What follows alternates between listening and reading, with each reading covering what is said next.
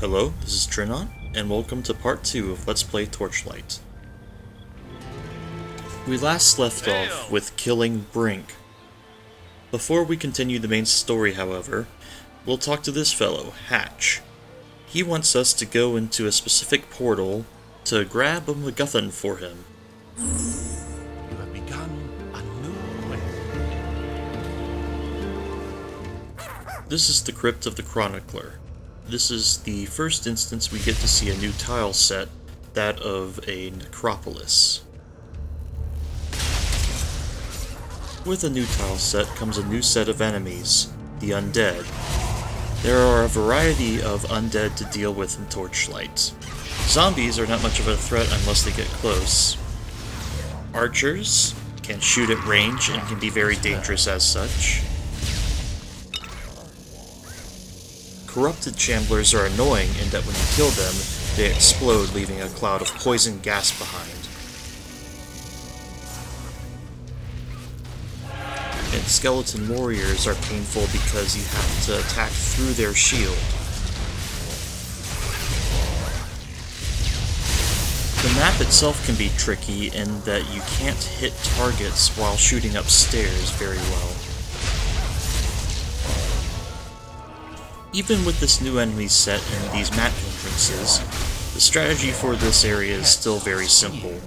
Use my minions to kill things, shoot things from afar with my wand. It's slow going, but I do wear down pretty much anything in my wake.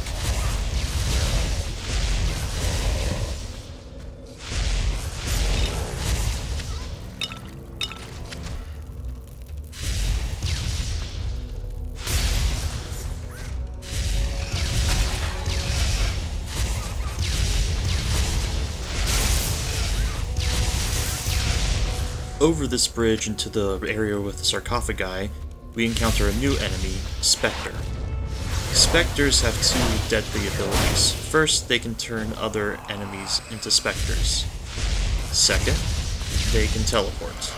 This can make them pretty harsh to deal with, even with a ranged character. Even with their difficulties, specters are not hard to deal with by them lonesome.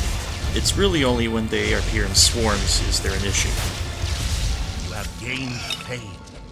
Further into this area, we come across the MacGuffin I need to collect, the Tome of Revelation.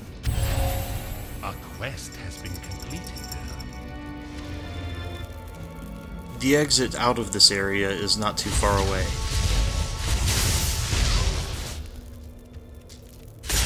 A little more mopping up, and this area is cleared, MacGuffin's collected, and we're ready to go.